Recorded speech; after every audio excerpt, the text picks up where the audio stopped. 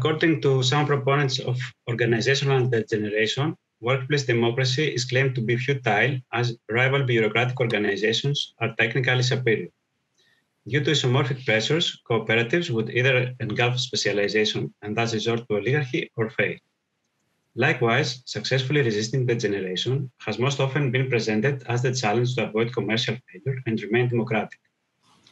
Following the aforementioned rationale, specialization is largely seen in the literature on radical cooperatives more as a problem and a challenge due to the supposed power asymmetries it entails. Overcoming the challenge is primarily seen as a race to equalize power, primarily through skill sharing and rotation. To showcase that specialization need not straightforwardly lead to oligarchy, and to promote a deeper understanding of the challenges associated with managing differing levels of expertise within horizontal collectives, I will focus on this presentation on the experience of cooperative management in two radical worker cooperatives. The motivation for the current research project stems from my involvement as a member of a small radical worker cooperative called Pagaki for more than 10 years.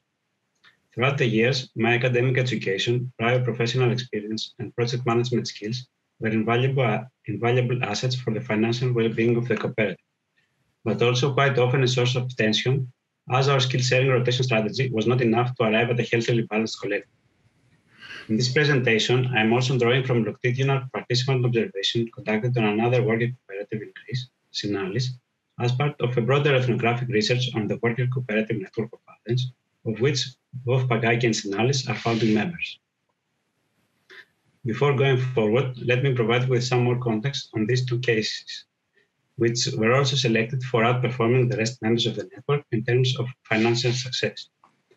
For additional information on the collectives and the recent emergence of a first wave of radical cooperatives in Greece, you can look into my thesis entitled Developing Theories and Tools for Resisting Degeneration with the Workers' Cooperative Network of Athens, which is available online. So, Pagaki, on average, involving 8 to 12 members, operates a coffee shop in Athens, Greece, since 2010, under self-management and adheres to the following principles: no top-down relations, no individual ownership, socializing profits, commitment to actively promoting worker self-management, consensus decision-making, equal pay, and being an anti-racist, anti-homophobic collective. Along these lines, all decisions were made in a General Assembly and has also tried to implement a skill-sharing rotation strategy to avoid asymmetric relations erupting from being dependent upon experts. For instance, the food menu was purposefully designed so that all members could undertake it without being dependent upon a chef. Therefore, members of the collective were supposed to be somewhat competent waiters, baristas, DJs, chefs, and cleaners. Synalis has also been a small worker cooperative of about 6 persons, running a fair trade grocery shop in Theseo since 2011. A factional division of labor has been in place for key operations of the collective. Hence, apart from operating the store as a salesperson, each of the 5 to 6 members have also a specialized role according to his or her preferences and skills, and this was highly mirrored in their self-image. Nevertheless, all major decisions were taken in the weekly assembly for consensus decision-making, and all members were entitled to equal pay.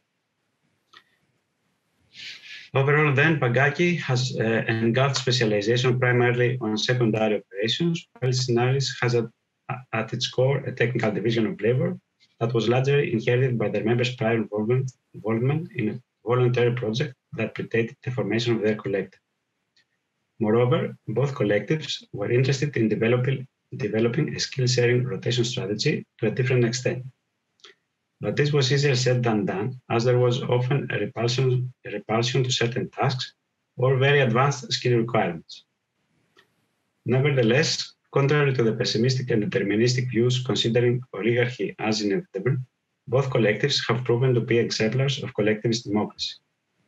After almost a decade of operating with a horizontal division of labor, the threat of oligarchy erupting from engulfing specialization has not materialized, as the assemblies were always meant to have the final say in decision, not the individual or any ad hoc task forces. Therefore, they both rightfully still deserve credit for that. However, there was plenty of room for improving the health of the collective, which is certainly not just remaining democratic and being relatively effective, In other words, not just to not degenerate. For instance, in the case of Pagaki, coordination was for the most part achieved in everyday rotated work, but beyond that, the organization was a black box despite shared access to information. Likewise, in Synalis, the outcome was this an execution of specialist tasks according to individual competencies, but also difficulty in intra-cooperation due to ignorance regarding the other's work and the based value on non-specialized tasks. When both collectives attempted to deal with some aspects of the above-mentioned problems in a systematic way, they found themselves stuck by defective action strategies to deal with different levels of expertise, like counter-developmental protective support, covering up individuals' failure, covering up the cover-up, and so on. Pakaki, for instance, decided to experiment with principles and tools derived from the viable system model and sociocracy, but due to the above culture of non-accountability, the system was very soon derailed. Moreover, it increasingly became evident that there were different needs and priorities, which were reflected in different implementation of the decision-making process. Retrospectively, it was evident that some favored predictability, while others spontaneity. Some opted for autonomy, while others longed for alignment and self-purpose. Few prioritized effectiveness and competence in workplace democracy, while the most prioritized self-expression and exploration. However, given that these differences were for too long undiscussable, there was no room for improvement, just increasing the dissonance.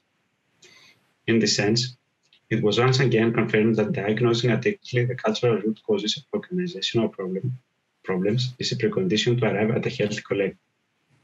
Currently, there is an ongoing experimentation with the action science methodology that is so far improving the ability of the collective to discuss previously undiscussable topics and learn from mistakes.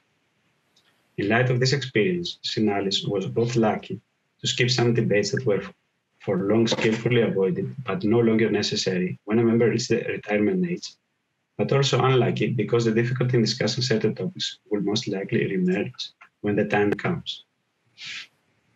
So, what do we learn from this experience, and what lessons do we learn for improving the health of worker cooperatives?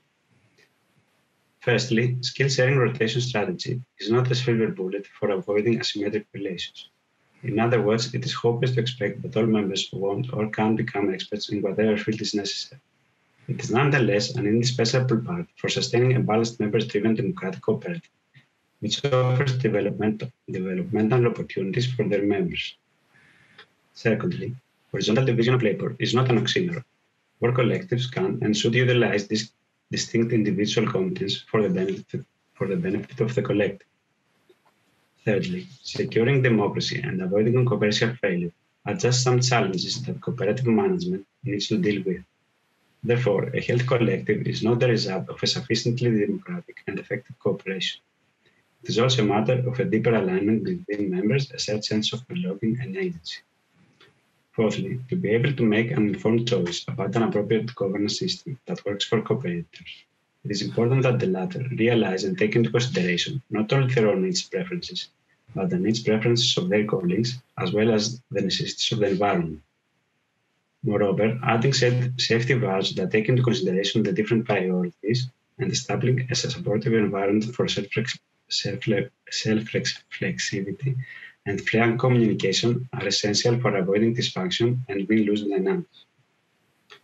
Fifthly, and this is my closing remark for this presentation, classic cooperative problems like difficulty in obtaining accountability from members, limits in equalizing influence, unproductive use of conflict, and unproductive use of meetings are problems that are most often interdependent and constitute a wicked problem. Therefore, they require systemic and not systematic efforts to better manage.